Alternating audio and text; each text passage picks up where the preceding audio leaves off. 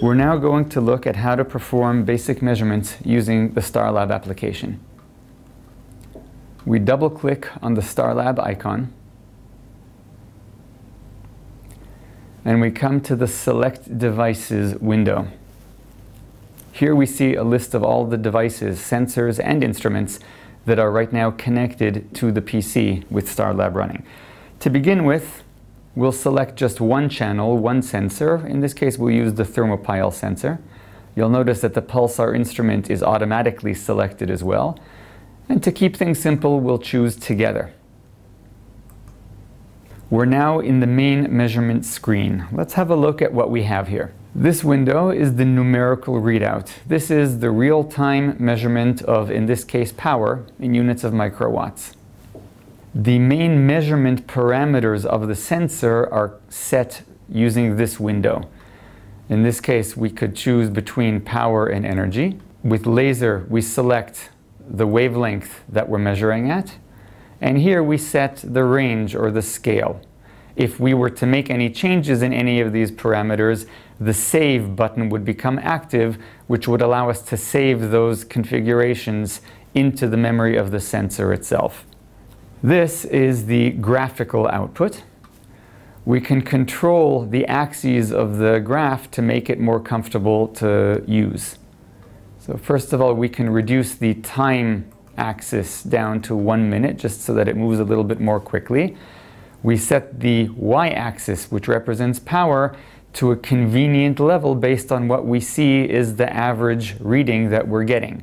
In this case, we're going to change this to microwatts, and we can adjust the value either using the sliders or by manually typing in a number in the field over here. We're going to adjust this to a point where we get a graphical readout of the measurement in a comfortable part in the center of the screen. And now we can see that the screen is moving along. After 1 minute, one full screen is completed, and the screen then continues to scroll smoothly. Here we have statistical information about the measurement that we're performing, the minimum and maximum values that have been measured so far, their average, standard deviation, and if we've been over range at any point, the number of times that that's happened. In general, the parameters that form the configuration of the main measurement screen depend on the sensor being used. In this case, the information that appears is the information that's relevant for a thermal sensor that measures average power or single pulse energy. We can select from among a number of different graph types. Right now we're looking at a line graph. If we open that, we can change that to a bar chart, a histogram, pulse chart, or a virtual analog needle. If we select persistence, we can see a history of where that needle has been. When we deselect persistence, that disappears. We'll go back to the line graph. Here in the menu bar, we see a number of icons that are active or inactive as relevant for the measurement that's right now taking place. This icon would return us to the Select Devices window.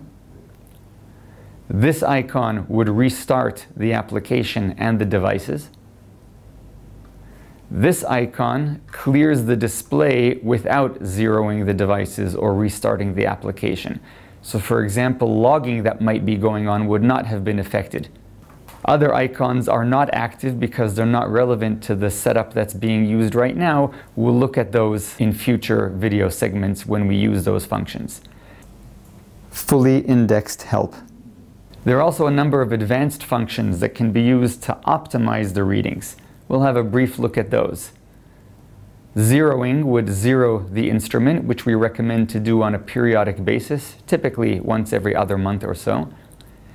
Calibrate allows the user to adjust and modify calibration factors that are stored in the sensor when it's calibrated. This is recommended only for advanced users who are familiar with that function and have a particular need to use it. Response, similarly, allows the user to adjust the factors that are involved in the response time speed-up algorithm.